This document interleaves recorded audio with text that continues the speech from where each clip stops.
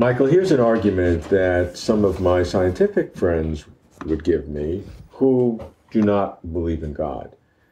They would say that the fine-tuning of the universe, for whatever reason, leads to complexity. And complexity, by its very nature, as we understand it, will ultimately lead to life and life to consciousness and mind. Do you agree with that trajectory? I do not. Nope, I'm very skeptical of that. For a very simple historical reason. Let's just say that the asteroid that wiped out the dinosaurs, let's say it was 10 times bigger than that, and it wiped out all life on Earth, and there was no conscious beings anywhere on Earth. Mm-hmm. And let's say there were no extraterrestrial intelligences either. Would the universe continue? Would stars continue to burn hydrogen into helium? Would the laws of nature keep? Yes, of course. I mean, the moon would still be there, and all this stuff would still be going on without us.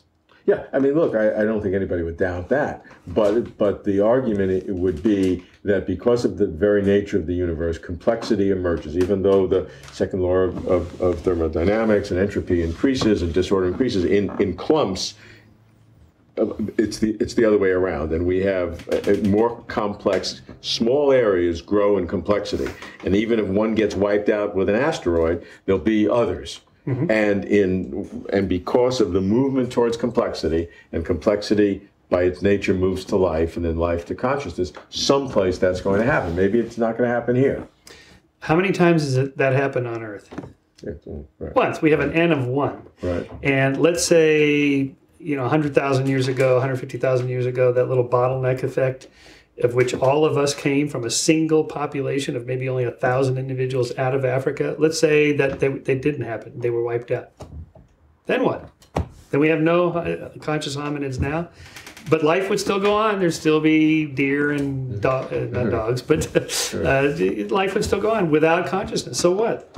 We're not that special. This is what really bothers me about this argument, is that somehow this N of 1 is so special because it's us. Well, I mean, we're here now, and certainly I can understand why we think that way, but it doesn't have to be us. It could be someplace else. But the universe itself is of a nature where consciousness will emerge one place or another because of the structure of the universe. That's the universe we're in. Okay, maybe, but see, the problem... maybe, that's a big change. Well, okay, so I think the easy step is to get from non-life to life, from inorganic chemistry to organic chemistry to protein chains to self-replicating molecules. And so I think that's the easy step. We'll find life all over, teeming. The galaxy will be teeming with bacterial-grade life. I think the harder step is to go from that to big brains, because there's a trillion contingent steps along the way that you have to get to. There's just too many places for the wall to happen. Historically, that is the case here in our N of 1.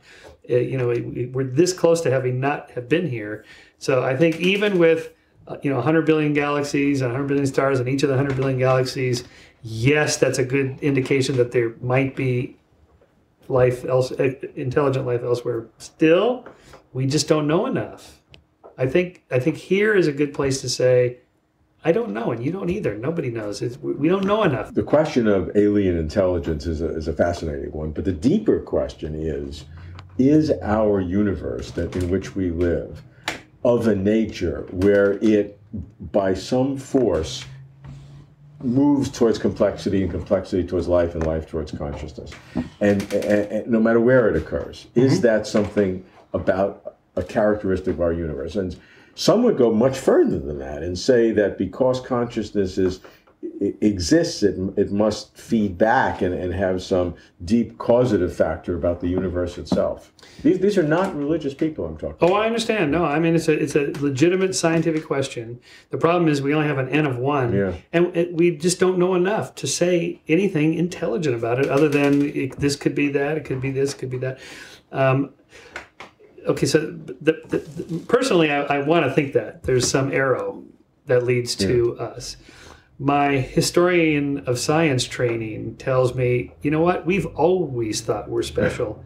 And the trajectory of science has been to knock down those pedestals one by one. You know what? You're not special here. You're not special there. You're not the center of the universe. This argument's a little different than that. It's not saying that we're special. It would say that what we have, consciousness, is special. Yeah, I know. And then there may be some other embodiments of that or other exemplifications of that. Who knows? Okay, that's fair. That's legit. Again, I just say N of 1. I don't know. Maybe, but maybe not. I think this would be one of the great implications of finding an extraterrestrial intelligence that can communicate. It would give us an N of 2, and that would be a sign.